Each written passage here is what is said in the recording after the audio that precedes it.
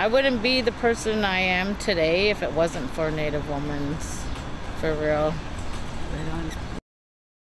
Native Women's Resource Center. I'm looking at you.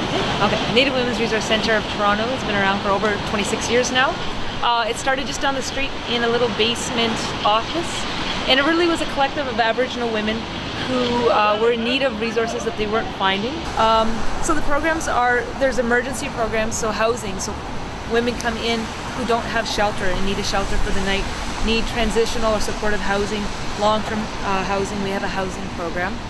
The housing program at the Native Women's Resource Center exists to tease apart the barriers that exist when Aboriginal women are looking for housing. So that could be barriers of coming from a reserve, that could be barriers of having really poor credit from racking up your cell phone bill when you were 17 years old. Just in the last year we've shifted operations around quite a bit.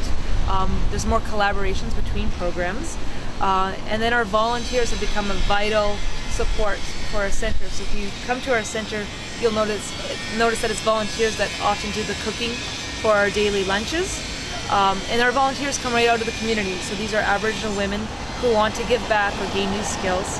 And so they're basically unemployed employees of the center. That's how we treat them.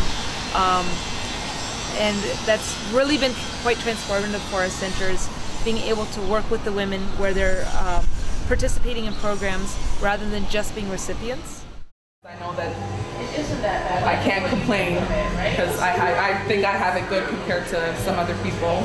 Always got to remember there's someone worse off than you are, right? And there's also people who are better off than you are, but telling our stories, telling the true stories, you know? Because I'm finding out now that, you know, we did a program there a couple of months ago. Me and another Aboriginal woman and my daughter, she's on the PTA at school. Now, they had us come in, they wanted something Aboriginal, right? And so we did a component, a two-part component. We taught about the unity bracelet, what it means to us and what it resembles. We did a workshop with little girls from grade 3 up to grade 6. So we did that workshop. And then the second component, we did a workshop on storytelling. We talked about our medicines, what we use them for, and stuff like that. And some of the questions that these young people were coming up with, like, they have no idea about Native people. They only know from what is put in the textbooks, and that's it. Because I said, when you really think about it, when Christopher Columbus came, guess who was here first?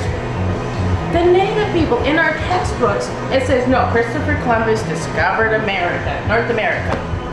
Well, guess what? We were already here. How do you think he got fed and everything else like that?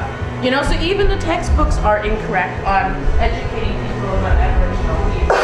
So there's a place that's putting together a whole new book about Aboriginal culture and the stories, and telling them about residential school, about the suffering and the pain that us people have been through decades and decades, and we're still trying to heal, and we're nowhere near as close to it. You know? So telling them the truth and letting them know. is this going into? Yeah, you can put that in. Okay. And letting them know the truth. There's nothing wrong with the truth. The truth don't hurt nobody. Yeah, honey. The art, oh, one day when I was working here, I used to be the receptionist here.